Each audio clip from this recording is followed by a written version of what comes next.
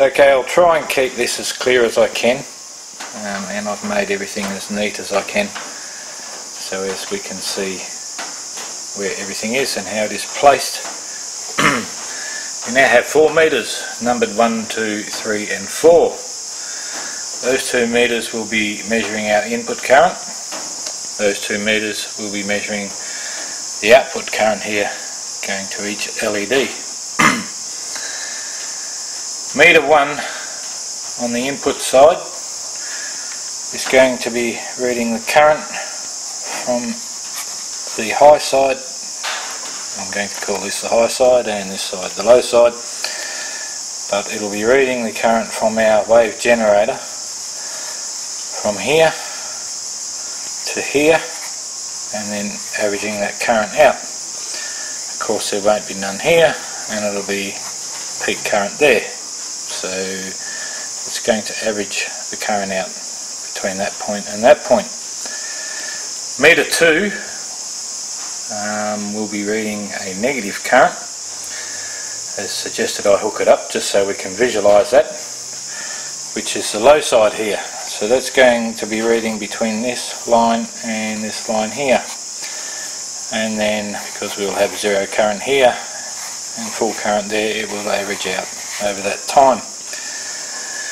These 2 meters here will be doing exactly the same, and I've hooked them up the same way as the input so we can compare the 2 together. So 3 will be measuring the high side going to this LED, and meter 4 will be measuring the low side going to the other LED, which are 2 different colours but draw the same amount of current. And that's purely just for visual, so we can see the high side and low side LED working. We can see the meter that we're reading the positive input and the meter that will be reading the positive output, and this meter will be reading the negative input, and this meter here will be reading the negative output.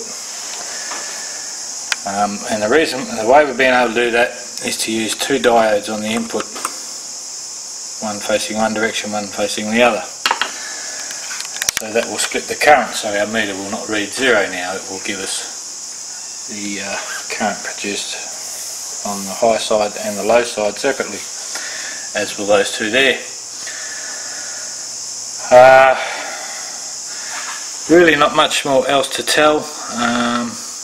You can see the circuit's a little different. I got rid of the large cap that I called the load output cap. That was actually killing the system, and I have changed the position of one of the legs on the pancake coil. So we will also be chucking the scope across the system to read our voltages and our wave formation, and I will turn the frequency up once we've started this, as that makes a hell of a difference, as you will see. So we're going to turn all the meters on now. Like I said, they are identical meters. A little bit later on we are going to swap these 2 meters and put them here and put those 2 meters there to show you that the meters are not playing tricks. The meters are also reading the exact same frequency across all 4. These 2 here read what these 2 are reading. So if they're making an error, they make it all together. Okay, so we're going to turn it on now, and we have our blue LED and a green LED, although they look the same colour in the video camera. Not too bright, because at the moment we're only putting 7.8 milliamps on one side and 7.9 on the other. The blue one is on the high side, the green one is on the low side. And of course a negative and a positive both go to the ground side, and then we send the high side current to one positive of the LED and the low side goes to the negative of the other LED. So that's what we have at the moment as far as the meters are concerned. Now, probably saying, well, you're already getting more out than we're putting in because these ones are reading higher. But what you have to remember is we have a voltage drop here. So because these meters are before these diodes, they have a higher voltage going through them, thus they need less amps to produce the same amount of watts input. So when you take into consideration about 0.5 volts, that's actually a little bit worse if you do the sums. So less than what appears to be 100% efficient at the moment. But here's where it gets interesting. I'm going to wind the frequency up and we can watch the meters, and it is very touchy. Okay, now at the moment that's as fast as it goes, and I wish it went higher in frequency because it seems the higher we go in frequency the better effect we get. Now that is what we have. That is what our meters are telling us. They're all reading the same pulse at the same speed. These two little caps I've disconnected, pay no attention to them. The circuit now is the LEDs, the two diodes and our pancake coil. So we have 3.56 milliamps going in to the high side, and 3.61 negative is going in to the low side. Orange is the high side, yellow is the low side, and this one here of course is the ground, common to everything, even the coil itself on one leg. Now our output to our LEDs apparently is that. So like I said, the frequency makes a very big difference. Turn it down, we can go really bad. If you turn it down more, it starts to come back again, but not as much as it should. And if we turn it up, we can see the difference it makes. So that's what the identical meters in the identical situation are telling us. And the LEDs are indeed very bright. There is no way that the input voltage, or input amperage should I say, will be driving those LEDs like that. That is more likely to be the case. What we're going to do now is put our scope on the ground side, which like I said is common to all. I'm going to place this on the input, the probe sorry, onto the input before the diodes. We will make sure our scope is zeroed out, which it pretty much well is. We're set on the 2 volt divisions, so we have about 3.6 on the high side and 4 on the low side as far as volts are concerned. Now if I take the probe off and put it after the diodes, of course we will get a voltage drop. Oh, as you can see there.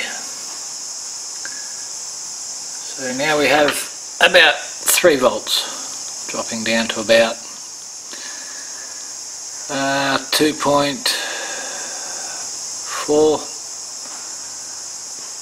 and on the bottom side we have about 3.5 volts. So that's the voltage loss across the diodes, which is why them ones, those input meters, were reading less current than those ones to start with. That signal you see there is the signal across everything in the circuit. Because we are using a common ground for everything, we can put our scope on the positive leg of one LED, and that is what we have. We can also put it on the positive leg, or what is the positive because it's going low, and we have the exact same thing.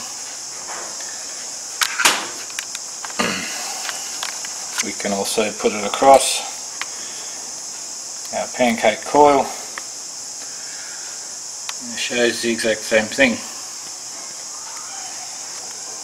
So that is what we have in the circuit at the moment. So apparently that is our input current, and we'll see once again over our 3.5 volts on the high side, 4 volts on the bottom side.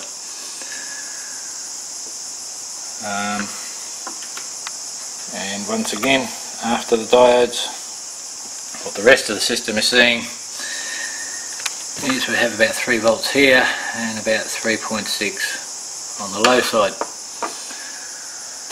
And I would expect, because it's two different coloured LEDs, one requires a little more than the other, which is why we have a difference there. So the other thing we're going to do is switch off the circuit, and now we're going to change the meters to make sure that they are reading correctly and we don't have two duds. So 1 and 4 we're going to change, and 2 and 3 we're going to change. We're now going to try and plug all these back in one-handed, which is extremely difficult.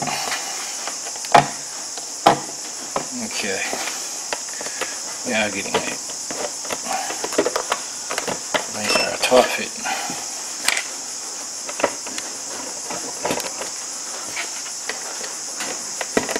And it's extremely hot in the shed without the fan on.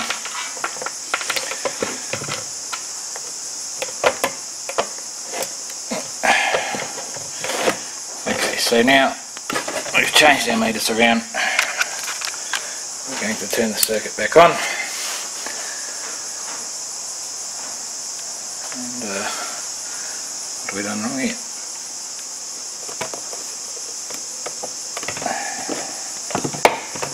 For some reason this one reads nothing. Oh, there we go. Okay, and I think you'll find that they're saying the exact same thing as they did before we swapped them all. So that is what I have, and that is how I've tested it, as suggested by a couple of guys on each of the forums. And like I said, all the meters are the same and they're all reading the same frequency. However, our input is that on the voltage we showed on the scope, and our output is that.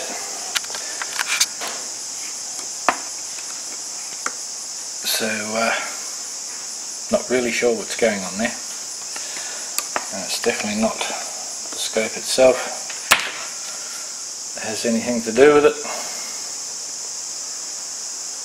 And the one other thing I will do while we're here is switch off the main power supply to the shed. It's going to get dark.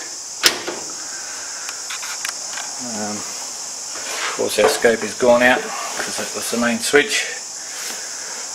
We'll turn the lights on and try and make it a bit brighter. So the power is now completely isolated from the shed. There is none coming in anywhere, and as you can see we still have the same stuff. So